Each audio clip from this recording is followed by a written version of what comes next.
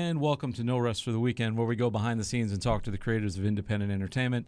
I'm Jason Godbey, and with me in the Rabbit Hole studio today is a producer/entrepreneur in the film business, Mr. Darren Johnson. Welcome, Darren. Thank you for having me. Well, thank you for schlepping to Brooklyn, man. Appreciate it. Thanks for coming. We always appreciate it when people come on down here. But let's jump right into it. I wanted to. I'm glad that you're on the show because you've got one of these really interesting backgrounds. Like you've done a bunch of stuff, and I think producing is. Correct me if I'm wrong, but producing is probably your main bag. But you've done directing and writing and probably everything else in the business as well. I've done pretty much everything. Talk to me about sort of how you got into the business and like give me like sort of your origin story, as it were. My origin story is that I had a daughter as a young man, and I was going to school for fine arts and pushing planes out onto the runway at JFK and trying to make ends meet. And my photography teacher, Jules Allen at Queensborough Community College, basically told me to get out of there and go to Manhattan and figure it out, which turned out to be good advice.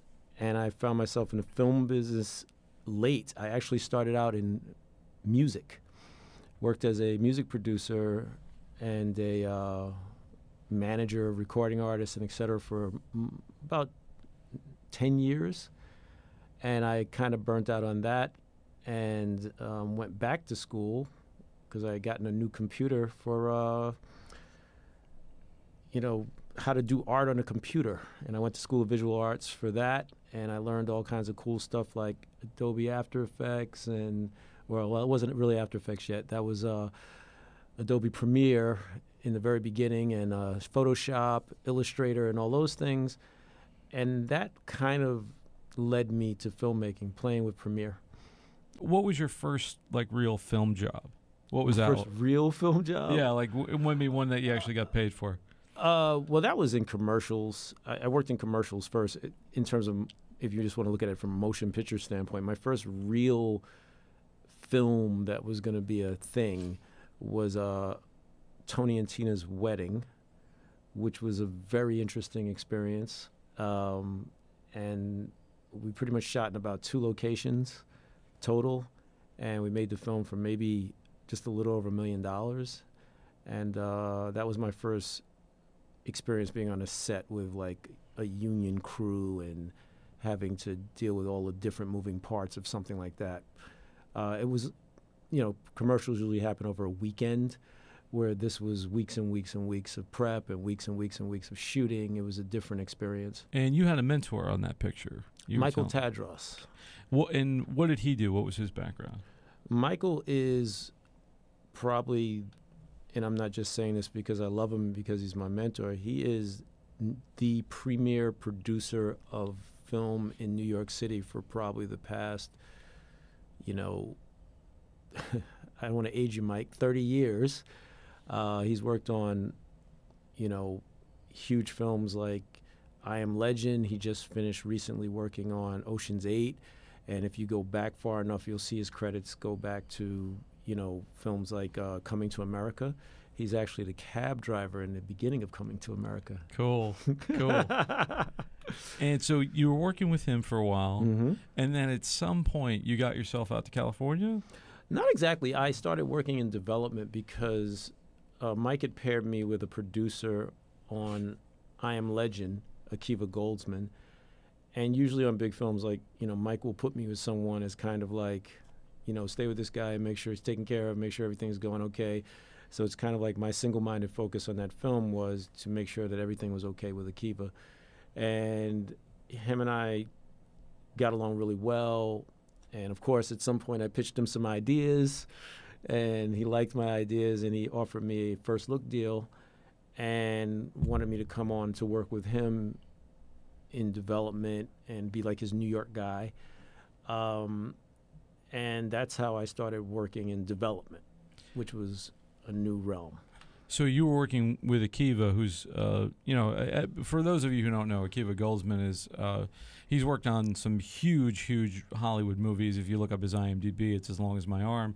But you were working with him, but here in New York. Yes, we started on I Am Legend, and after that we continued to work together. And what was that experience like in terms of working for a big? Because this is Warner Brothers, right? Yes, it was incredible in the sense that Akiva's original vocation is that he's a very talented writer. He won an Academy Award for Beautiful Mind for his writing. And I got to learn a lot about the process of developing concepts, whether it be from a book or from wherever, and kind of understood how it's done in Hollywood as opposed to, in the indie world. It's just a different process and kind of a different thinking about it all. And it's more of a team concept. Talk about that a little bit, because some people who might be new to the industry, and this show is all about for people either trying to break into the industry or people who are trying to sort of level up in their position in the industry. For those people who are on the producing track, kind of talk about the difference, because there is sort of a hierarchy to production. You've got like assistant to producer, associate producer, line producer, creative producer. Like, how does that all work in the Hollywood system? There are many, many producer titles. And it really comes down to the size and scope of the project, right? So one thing I would say to people is, and people hate these kinds of things, but you almost have to decide whether you want to be a corporate filmmaker or an independent filmmaker, because the world of what I like to call corporate filmmaking, working for somewhere like Warner Brothers, it's a very different track and a ladder climb that's very similar to being in corporate America. And if you're not really cut out for kind of the cloak and dagger of it all, you may want to reconsider that notion. Now, indie filmmaking is a complete journeyman's sport in the sense that you're going to have to really hustle and grind and find ways to fundraise and create your path. And then you have control over what you're doing in a different kind of a way, in a similar way to, a Woody Allen or Ed Burns or some of the more standard independent filmmakers who don't really delve too much. Darren Aronofsky, they don't delve too much into these huge big budget things. They stay in their kind of zone, and that's kind of like the where you're aspiring to get to. I mean, you can cross over like Christopher Nolan, and you'd have to ask him how much he enjoyed his time working on Batman. He could probably tell you some really interesting stories in private. Well, he's coming on the show next week. Oh, okay. Well, so there are two different paths. And in terms of the producer thing, one of the clearest titles in producing is line producer, which I do a lot of, mostly for small stuff, and I've done it as an assistant on big stuff. But that's the art of the fiscal and physical responsibility of production, pulling together crew, vendors, every little aspect of the moving entity that is a production. And you're looking at line items and budgets and figuring out schedules, and it's just the logistics of everything. Now, in terms of, the big title like executive producer, there's a few ways to get that title. You could be a person who put the money up. You could be assigned by the studio to run the physical production. You're like the main producer. These titles get given out accordingly, and it's hard to pinpoint, what one or another means, especially with the advent of all this kind of like lifestyle reality TV. People are getting weirder and weirder titles all the time that fall under producer. What I will say is that, again, size and scope matters. If you're on a huge film, there's a hierarchy which kind of trickles down from the studio. If you're on a small film, you could be an executive producer or a producer because of a few different reasons as well. It's hard to say. It's like producer is one of those titles that it's kind of a crapshoot who gets it and why they get it after you get down from the main producer. So, sometimes if you've created the studio hires you to be the primary line producer, then you'll get executive producer title and possibly like points on that film. Right, and it's different for films than it is for television as well. It's a whole other world. Yeah, because there's even I've heard that even people who are like actors, managers will get producer credits. Depends what's negotiated. That's probably the key word is what's even negotiated. Though they probably never, they never touch any of the production. Technically, they're responsible for something. I've seen that happen on many occasions. That people who are kind of representing talent or whatever, they get like a producer credit, but in reality, the amount of time that they engage in actually hands-on production is slim or none. And then you also have like creative producers, people who are there kind of to shepherd the creative process. So, for instance, I'll give an example I think I can talk about. On I Am Legend, Michael Tadros was kind of the physical producer of what was going on. Akiva Goldsman was kind of the creative producer of what's happening creatively, and the director works between the two of them to determine what's going to happen and how it's going to happen. So you can have multiple producers on set depending on the production, and they're kind of charged with different tasks. Like, would you say that the creative producer is almost like maybe I don't know if this is diminishing a term or a glorifying term, but would you say that they're almost acts like a buffer between the director and the studio?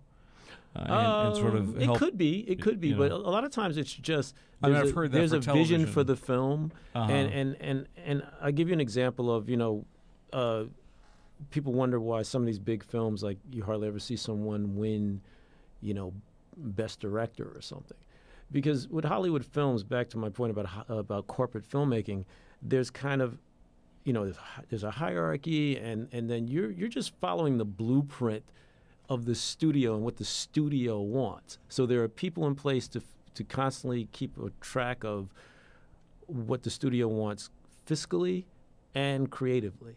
And so you're really, it's corporate filmmaking, and that's the illusion, like, you get to be a director on this big film. You're in charge-ish, but there's a lot of people who have a say. Well, that's what it seems like it's happening now, because and we've seen it happen recently with big films like in Star Wars, where Lord and Miller were hired to do the Han Solo film. They were fired, and then there's different things that happen with, I can't remember who was originally on the Rogue One picture, but they somebody came in, I think it was Gilroy came in last minute to do some rewrites and reshoots. And then, even at Warner Brothers, your old alma mater, recently with Zack Snyder, and that whole thing with bringing in Joss Whedon. And these are, I think what people don't understand is, like, people look at movies like they're theirs, right? Like they belong to the fans. And they just love going to movies and love seeing these things. But, when something is 150, 200, $300 million, like, that's like building a bridge, or that's like a major construction project. It's kind of a giant commercial. Right. So, and how these things are done, like, and I see more and more, and, tell me if you agree, but you see these studios hiring young directors with, like, maybe a couple of indie features under their belt. Like Rian Johnson, before directing this last Star Wars picture, has 2 films. Like, he did Looper and he did Brick before then. And I don't think somebody correct me if I'm wrong out in internet land, which you always do, but I think that's the only 2 things that he had before he got hired to direct the biggest sequel in the history of sequels, basically. Well, I'll come back to my point about indie filmmaking and Hollywood filmmaking are very different things. And in Hollywood filmmaking, there's a hierarchy and there's a ladder climb, and it kind of is who you know. And it is being in the club and being able to, move amongst those circles. And like I said, if you have the stomach for the cloak and dagger that goes into moving in those circles, then you can find yourself in that position. But if your concern is being a filmmaker, it's very different than working in the studio environment. Like, you're charged with a different. Do you think that studios are hiring these young guys who are, like, for instance, like, getting Rian Johnson, who's got 2 features under his belt, to direct The Last Jedi, is much different than hiring Ridley Scott. Because Ridley Scott is, he's not only a director, he's a producer, and he's been around for a really long time, and he's a force in the industry. I hate to say it or frame it in this way, but do you think they're getting these younger guys because they can push them around? And I think that there's a there's a lot of you know, there's a lot of everything. There's a lot of isms happening. You know, you got ageism, you've got sexism, you've got all kinds of isms in the business that create a landscape for who gets hired and who doesn't get hired. And again, I think that it's not so much about pushing them around. You could be on to something in the sense that people want someone who's malleable, because again, this isn't your film. This is a Hollywood film with many producers, many agents, lots of moving parts, lots of money. They just want you to follow the blueprint, and it's not really your job to get creative out there. Bring it in time. Bring it in time, under budget. Now, let me ask you this, because you talked about taking two different paths. The way things are now, because there's more and more independent productions being done, and it seems to be like, in terms of theatrical release movies, you see these with either tough little indie horror films that are $5, maybe $10 million, if that. You know, sometimes they're a lot lower. I know we spoke to Richard LeMay, who did Dementia 13, and that was a lower budget film. But it seems to be those little sort of scrappy little indies that get made, and then somebody like Universal pick them up, spend some money on them, and they'll double their price on. They'll make a decent profit on them, and you've got those little guys getting theatrical release, and then it seems like everything else is like $150 million and up. There's very few that seem to be in the middle. Well, my purely opinion on that is that the landscape is changing so drastically that your time might be better served in creating episodic material, because there's just such a broad opportunity to place content, quote unquote. Content can be anything now, but you may be able to do a better job of getting where you have to go by placing your things within the scope of this kind of more episodic content. Whereas the indie film, the way I grew up loving it, kind of like the stuff I love is more like Wong Kar-wai, or I like, those kind of older pieces from Adrian Lyne, like the 9.5 Weeks and Indecent Proposals. That's not really an indie film, but it's a more intimate, personal film. There used to be a space for that. Right. And I feel like that space is dwindling because the theaters are closing. And the person who's very into indie film, even that person's watching stuff more so on Netflix. And the other thing is that I think the attention span of the average human has dwindled for various reasons. It's just not who we are as a culture anymore to really sit and pay attention to a nuanced, emotionally involved film, or something that really tackles serious issues. It's just tough, man. I think that we've gotten hit with this kind of technology landslide, and everybody's trying to figure out and get their bearings and figure out where they fit in and how they fit in.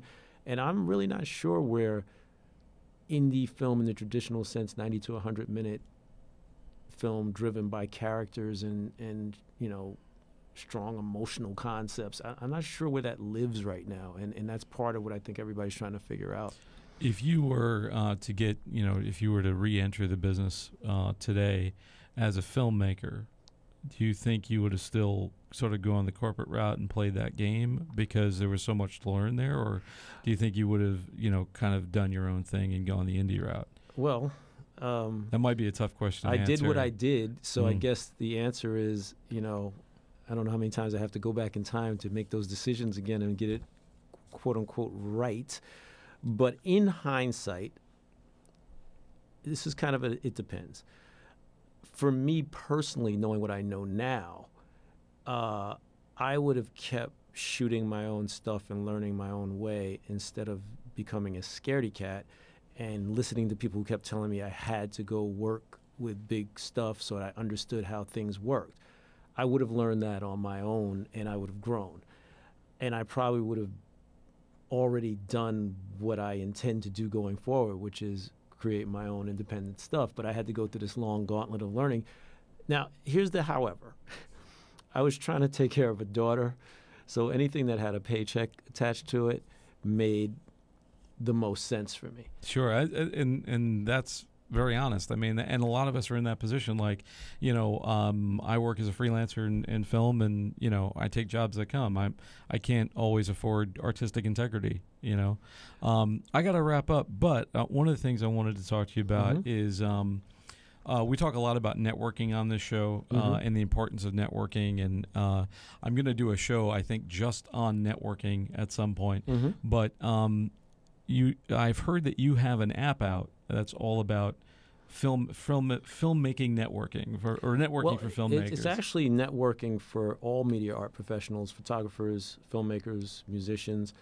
The app is called Mixer, and we're still early on, and we're only iOS at the moment. We're working on our Android version, but the app is really dedicated to creating a space that is more suited for the creative community and I say that meaning that, some of the other options, LinkedIn or being on Indeed, or those things are kind of stiff and rigid. This is a little more free-flowing and allows creatives to communicate with each other and say, hey, I got this project. It's pretty project-based and connecting-based. So you're essentially able to look at projects that people are working on and say, oh, that looks interesting, and reach out to that person and say, hey, do you need a sound mixer? Do you need an editor? And vice versa. People can post jobs that say, hey, I'm looking for somebody to shoot. I got an emergency shoot tonight. And it's very free-flowing and wide open. So I felt as though something like that was needed. And then I came across this app and ended up communicating with them and ended up working there. And I think it's going to help answer some of those questions we talked about what the future of how this stuff all moves forward is. Very cool, very cool. I got to wrap up, but before I go, where can people find you on the web, Darren, if they want to get in touch with you or if they want to hire you? DarrenEJohnson.com. That's DarrenE Johnson, JohnSon.com. Great. Thank you so much for coming, and thank you for joining us. As always, thanks for taking this trip down the rabbit hole. For more episodes of No Rest for the Weekend, you can always find them on our website, btrp.nyc/podcast. You can also listen to the show on Anchor, iTunes, Stitcher, Google Play, and all those fun places that you listen to podcasts. Once again, I'd like to thank my guest, Mr. Darren Johnson. For Bondhead Rabbit Productions, I'm Jason Godbey. Thanks for joining us, and we'll see you next time.